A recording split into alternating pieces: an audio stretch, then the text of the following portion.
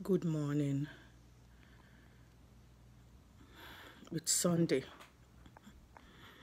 the 25th of October, and I haven't been able to sleep well since the Wahala with the protests began. I wholeheartedly support the youth who are peacefully protesting. I also want to say something about looting, and they're not my words. They're the words of Howard Zinn, who is a scholar or was a scholar of American history. Here is the quote: "Civil disobedience, that's not our problem. Our problem is that people are obedient all over the world in the face of poverty and starvation and stupidity and war and cruelty. Our problem is that people are obedient while the jails are full of petty thieves and while the grand thieves are running the country. That's our problem." He said that about America and really, I think, about the world. And I want to borrow those words and say it about Nigeria. Nigeria is full of kleptocrats, people who have stolen our people's money, people who have appropriated unfairly our people's wealth, people whose children are getting their excellent education using our money when the majority of Nigerian children are in schools that do not deserve to be called those names because they are in a really atrocious condition. They have stolen our money and they have taken the money to get the best medical care in any country of their choice, when the masses of Nigerians are going to hospitals that don't have enough medicine, they don't have enough equipment, they don't have running water, they don't have electricity, except if they run generator. If they are to have running water, they have to dig boreholes in a country that has a government. The role of the government is to make sure that the people in the territory over which it claims sovereignty have their basic human needs.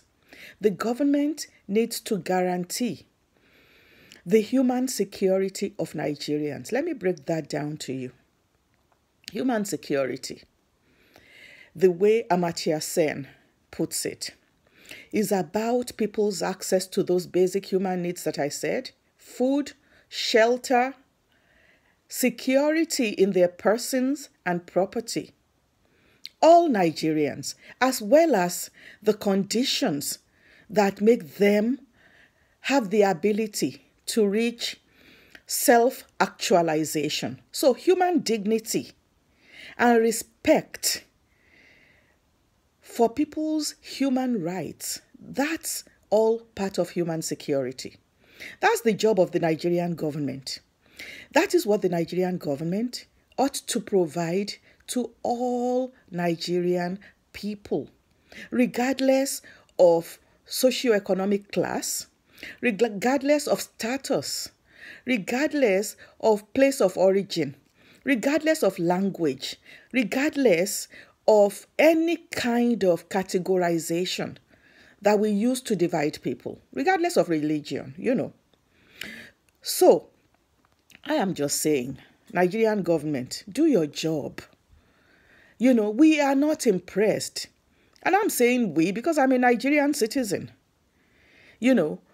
I live in the United States. I teach here. I study Nigerian politics. So I know Nigerian history. There is no government that we have had so far under this democratic dispensation that would get a pass mark from me in terms of attentiveness to its basic responsibilities to the Nigerian people. There's absolutely no reason for Nigeria to be in the condition that it is now. We want to go and start arresting people because they're looting. But do we realize that we have put in place the circumstances under which structural violence is prevalent as the system in Nigeria? That, the poor, they are dispossessed by those people who are stealing our money. They are marginalized. They are brutalized by the really horrible economic conditions that they have to cope with in order to just get, body and soul together. We have made it impossible for majority of our people to put food on the table. We have made our youth jobless, underemployed, frustrated, disillusioned, and cynical. Our religious institutions that should be calling upon the government to do the right thing because they are supposed to be the voices of, the Creator amidst us. They encourage people to submit to these authorities. And you know what? I don't want anybody to be anything other than law-abiding. But justice and the law are intricately and inextricably intertwined. We need to have economic and social and political justice for the people of Nigeria. There is this situation now where frustrated people are lashing out.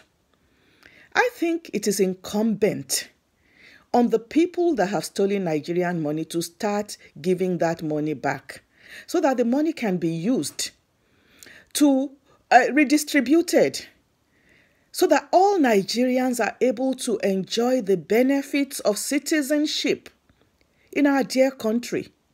I think also there's need for peace building for all our governments, whether it's federal or state or local, to apologize to the Nigerian people because we have oppressed them, we have plundered them, or we have allowed conditions that enable for them to be oppressed and plundered.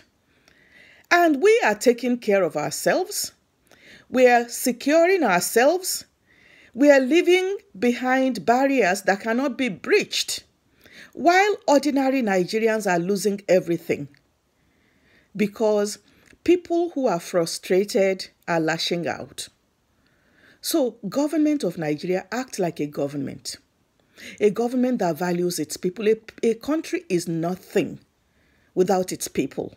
And no country can aspire to progress and to development and greatness if it continues to brutalize its people or it allows conditions to exist where people are being brutalized without any recourse. We need genuine democracy in Nigeria. That entails true rule of law that acts without fear or favor. Everybody in Nigeria should have equal protection of the law. We need transparency. You are spending our money. You need to account to us. Accountability. How are you spending our money? Why should you be going to get medical treatment abroad when it is not available for your people at home? If you say you are the government and these are government hospitals, then you go to those hospitals for your treatment. And you should not be given any kind of special treatment. So, and then all the people that have stolen money and you are sick and whatever, we want to put you in Nigerian hospitals. You can't go abroad. Anyway, COVID has restricted many of you from traveling.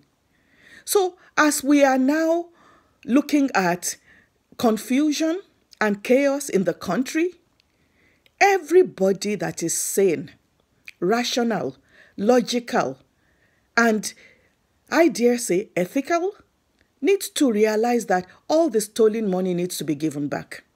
There is no reason why our national legislature gets a wardrobe allowance and housing and cars, when ordinary Nigerians don't have any of the above. So everybody that is being overpaid, give the money back so that we can use it for the people. Everybody that has the capacity to think, get together and start figuring out how we're going to move forward in peace. Because if you brutalize people, it will get to a point when they rebel. And this is what we are seeing. So I cannot, in good conscience, start saying looting is bad. I don't want my sisters, my nieces, my nephews, my great nieces and nephews, my cousins, thousands of them because of the extended family, are in Nigeria. I don't want any lives to be lost. I don't want any property to be destroyed. But let us get a grip and realize that we created this bed on which we are lying so uncomfortably. So do we want peace? Let us have justice. That justice is economic, and it is about redistribution. That justice is social protection for people so that they are not living under these conditions that are untenable. Justice is political, so that when people vote, we really hear their voices and you don't keep rigging elections. And we need an end to stomach infrastructure. Use our money to provide well-functioning institutions that we can rely on and trust. Use our money to put in place educational institutions that are centers of excellence. There are over 12 million Nigerian children out of school. This is the largest number in the world. And if it is not, it is close to the largest. 12 million is more than the population of some countries. And yet Nigeria is signatory to Education for All. We have infant and maternal mortality, killing our people as if there's no tomorrow. And yet, Nigeria is saying that it cares, that we are going to provide social protection. All this trader money and waiting call is not enough. You need to really get to work and put some substantive and respectable programs together. Take our money back from all the people who have stolen it so we can afford it. I know the oil market is bad, but a lot of people who have the oil blocks that the governments of Nigeria over the years have given them, we need it back because they cannot appropriate the general wealth for their own individual use. And then kleptocracy must end. We need a bureaucracy that is functioning effectively and efficiently because Nigerian people are brilliant. End this mess,